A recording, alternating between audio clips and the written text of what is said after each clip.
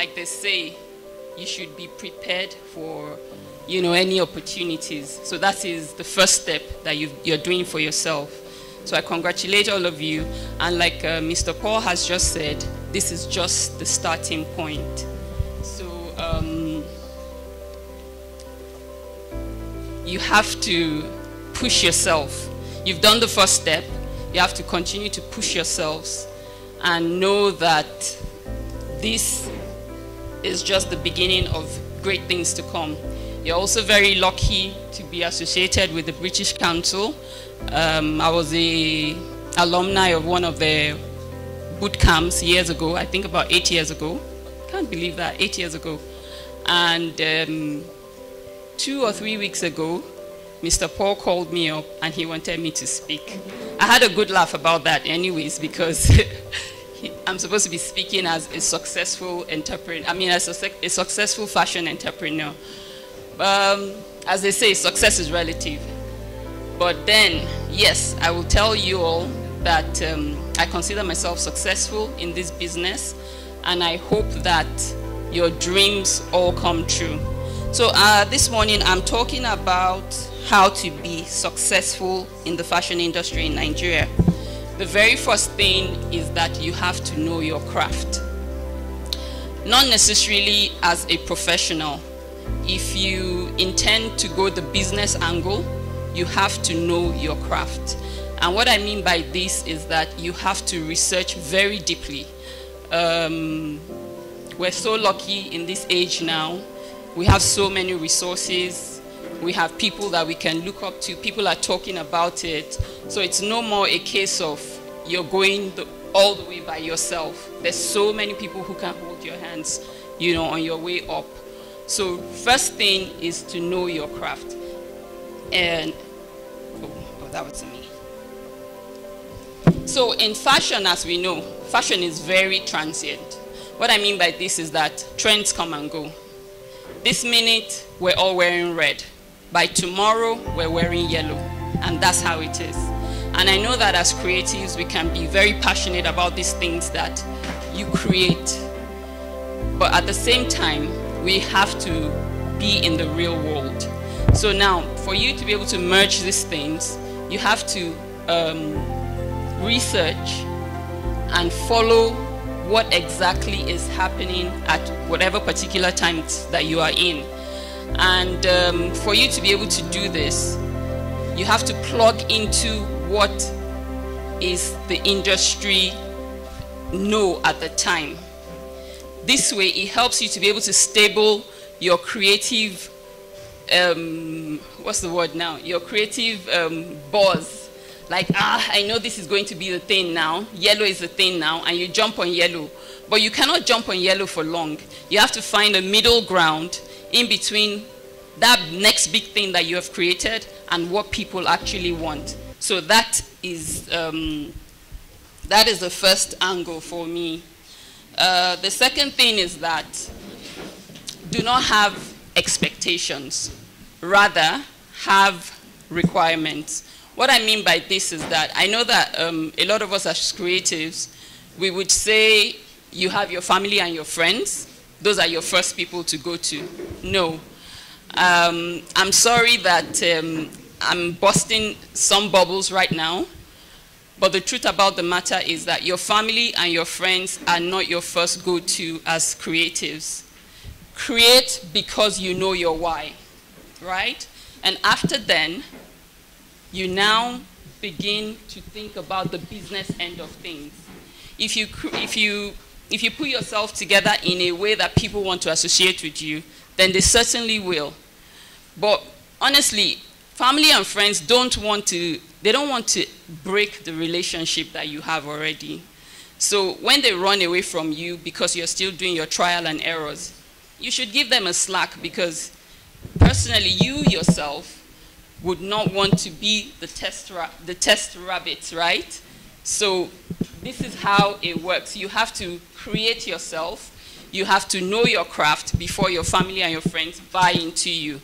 And that is as it is with any form of creative space that you are in. choosing business over hobbies, right?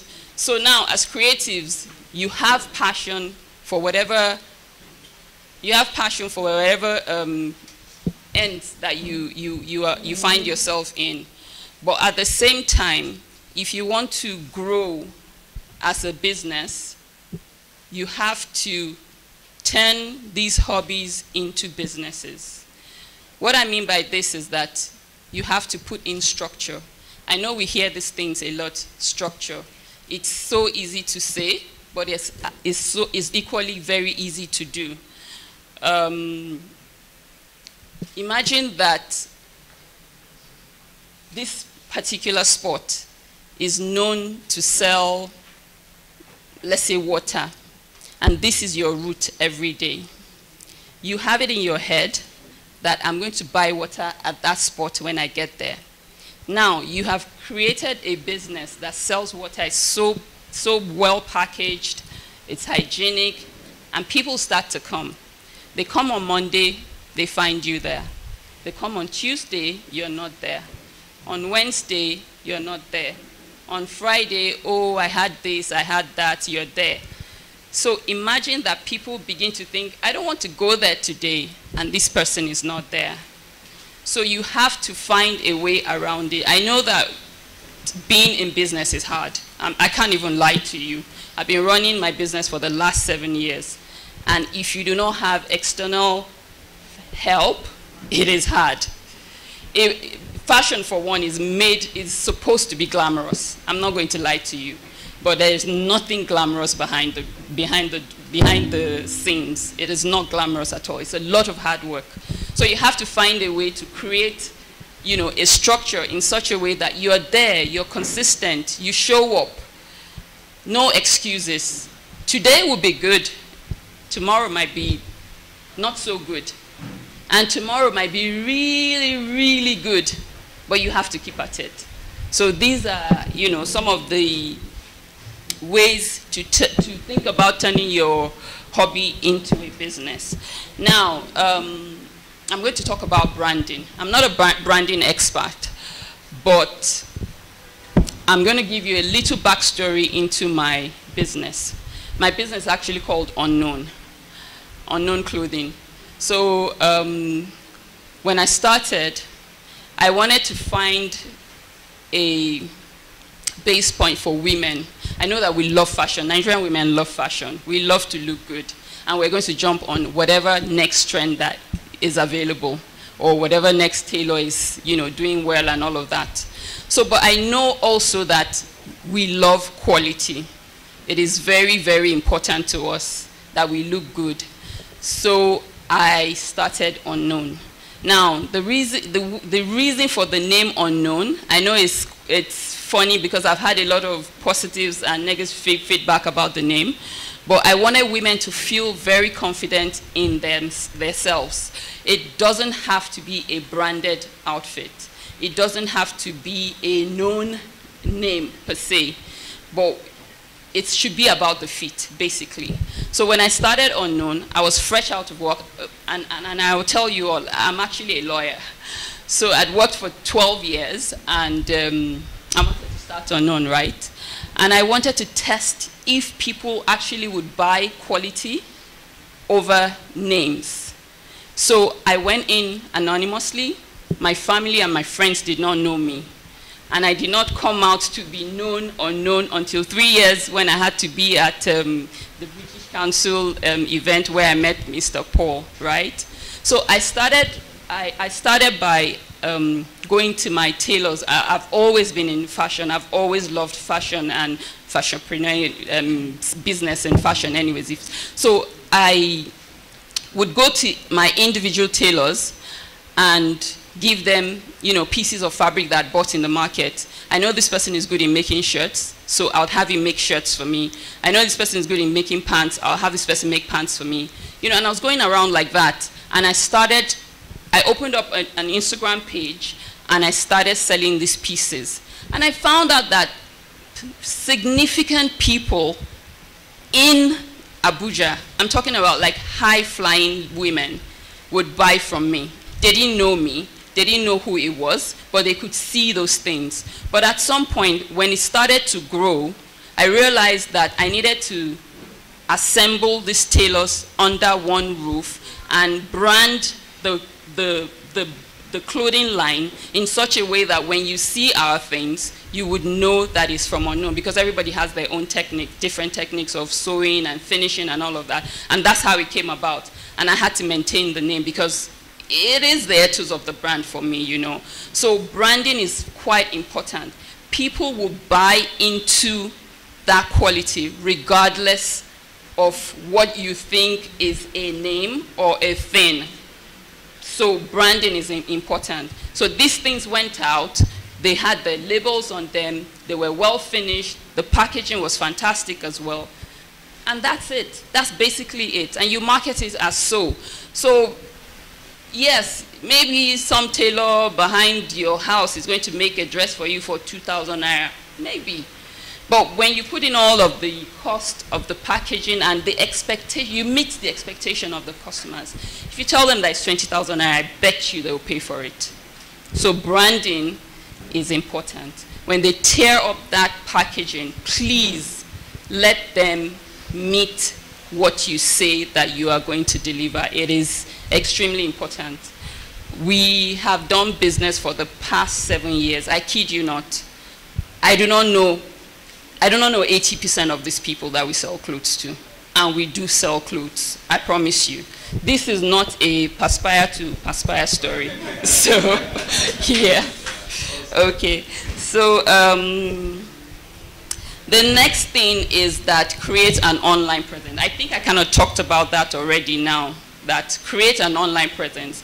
If you met somebody today now, like you say Mr. Paul now, if you met somebody, Mr. Paul, today now, the first thing that we're going to do is to start to punch his name, you know, onto some platform, onto some app. Am I right or wrong? So you have to create an online presence. That is where we are. There's nothing we can do about it. And look at where we are today now. Before, it was easy for people to jump on planes, jump in their cars, and just go to wherever they want to go to. But we have to start, you know, thinking about the cost that is impacting on all of us now. So we're really going to go back to that online space where we have avoided for the longest time. And this is where the world is at now. So you have to create an online presence.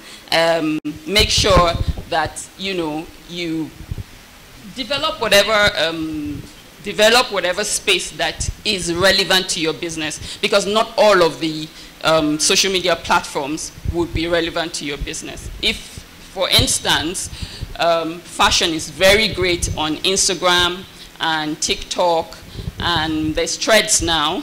Everybody's loving it, even Twitter, because fashion is a visual business. So there's no way that you can sell fashion without visuals. So you have to perfect that area. Sorry. Another angle for me for being a successful fashion entrepreneur is to use the products, right? People, like I said, fashion is visual. People will buy into what they see. And if you are the owner or you are associated with a brand and you are not seen to be using it, how easy is it for you to convince, you know, other people to wear your stuff? I mean, from head to toe, I am dressed in Unknown, simple as it is, but this is made in Nigeria. Every time people tell me that, they can't believe that these things were made here, but honestly, they're made here. So we've gotten to that point. And our tailors and our designers, they are so, so brilliant. Like, just put your sketch together, give them fabric, they're at it. So there's no shame in these things, honestly. So wear your brand, wear your designs, your billboard, your working billboard, everywhere you go. People might not be able to approach you and say, oh, you look nice, but they will give you a second glance. And when you get that second glance, be sure that it's good. I tell you, it's good. So that's another angle to marketing yourself. I talked about consistency earlier. Consistency is key. You know, Some days there'll be no results, like I said. Other days there'll be results, but just keep at it. There's no elevator to this thing to get into the top. You have to walk the stairs, unfortunately. And like Mr. Paul said, even if you're given 100 million naira, if you do not know how to use it, sorry, you're just going to blow it. You're going to blow it doing the wrong things. Maybe hire everything fancy, and you can't manage it. So consistency is key. Keep at it every day. Do not be deceived by the glam that you see up front, social media, everyone. Everybody has their different stories. And believe me, all of the people who have become successful, they have actually put in the work. Trust me, they've put in the work. So don't be in a hurry. Take your time, learn, and continue to grow. This is the part I like, because I like to call myself a fashion entrepreneur. It's the numbers. You cannot sew for one person and be successful. It's not working. It's not going to work. So it's in the numbers. There was a fair that we went to, I think it was in 2018. We made so much buzz about it that we sold a particular product, 160 pieces of a particular product in a day. I mean, it's small, but think about it. If I said the thing was 10,000 naira and we sold 160 pieces of that particular product, I'm not talking about other things, 160 pieces, that is the numbers. Then you are in business. When you make things, repeat it. You have to write it down. I used 2 yards of thread to make this shirt. I used 2 yards of fabric to make this shirt. I used 5 buttons to make this shirt. The fabric was completely cotton. It was 100% cotton. The finishing was this way. Write it down. You're a small business, so write it down. You have that time. Write it down. Put it together. What did I do? How did I do it? How did people perceive it? So if you do it this way, if you do it again, you most probably will succeed at it. So the numbers is not in making 1 or 2 shirts for people and then going off and just blowing that money. No, put it back. I started my business with 25K. I'm not even joking. I was rock bottom broke. I'd been out of work. I went away and I was embarrassed with myself. Like, I'd been working. What do I do with myself? So I had to hide under the covers, try it out, wrote it down, repeat it. I have never had any funding for my business. I'm not going to lie to you guys. Never. No funding. Now I'm looking for funding. I'm ready to scale. So, but, it happens. So the numbers is where it happens. Don't do it today, fold your arms and go and chill for 1 week because you've made 100K today. 100K is not a lot of money anymore. Even 1 million is not a lot of money anymore. So work at the numbers. Don't be afraid. If you've done the basic, you've done the foundation of making sure that everything is right, everything is good, you're putting out your best work, you most certainly would. People would come up for you. So, in Nigeria, our culture is, mutual respect. It is concern. That is how we were originally built. That is our culture. That is what we know. We're not Westerns who don't care about each other. Oh, hi and go. We want to know our children's names. We want to know each other's birthdays. Oh, somebody's father died. You want to be there for that person. So don't regard yourself as just this person's tailor or this person's designer. It is very important. Start this from your suppliers to your influencers. It is very important. If you build relationships so good, I'm telling you, you will do things that will make it seem like you're a billionaire, and you're not. It's because you've kept good relationship. If you know your supplier's name, maybe it's a man, you know his wife, Ah, madam, how are you today? You are really warm, genuinely warm. You ask about his family. If you go to him and you want a credit line, he will give it to you. If you go to your influencer who is charging ₦1 million for a post, if you have a good relationship, believe me, you will get posted for free. So relationship is key. You have to keep, a warm and intimate relationship. I know your business will grow in such a way that, you can't keep up with everybody.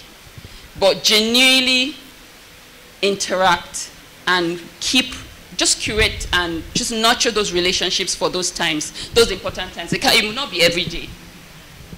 But those times are important because it will come in handy, because most of the time, money will not be necessary for some things, most of the things that you need for your business.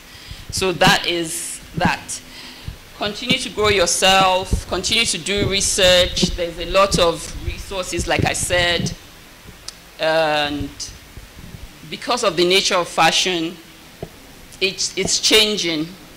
There's something called fashion, oh Lord, I can't remember now. I can't remember the name. But there's, projections into the future, what to expect. I can't remember the name for it right now. But you need to look into those things. Those things are important for following trends and delivering on what, people want. Fashion also is one of those areas that has been there for years. It will be there for years to come. So you have to continue to innovate. I am certain this shirt I'm wearing today is available in like 100 forms, right? Because there are 101 million people who have created the same thing. But you have to continue to innovate in such a way that it becomes peculiar to you, it becomes unique to you. You have to find something. So and we're so many people, and the space is large enough for all of us, so this is important to your business. Create that niche, and just hone on what it is that you do. You would know where you would know about your competition, but they're not the first priority for you as a fashion entrepreneur, because these things are there. I mean, even if it's not available this year, trust me, it's coming back next year. So create your own, designs and unique way. And for me, the last part of growing your business or succeeding at your business is also doing good. By doing good, I mean, giving back. Not necessarily, the charitable way. That's one part of it. But employing people who are really, good at what they do. They are creative people who are actually good. You're not going to jump on the next best, tailor because that person is been known already. Bring people up. Train people. People will go. People will come and go. There's nothing you can do about that. But if you keep a good relationship with these people that you work with, you're doing good. You're feeding tons of families that you don't even know of, and the ripple effect comes back to you. So don't think that this person is a fresher. I don't have that time. You started somewhere as well. So it's important to take people along with you. Put out that good there, and be sure that it will come back to you. So this is the end of my nuggets, my cocktail of what I did, and I hope that it helps somebody. All right.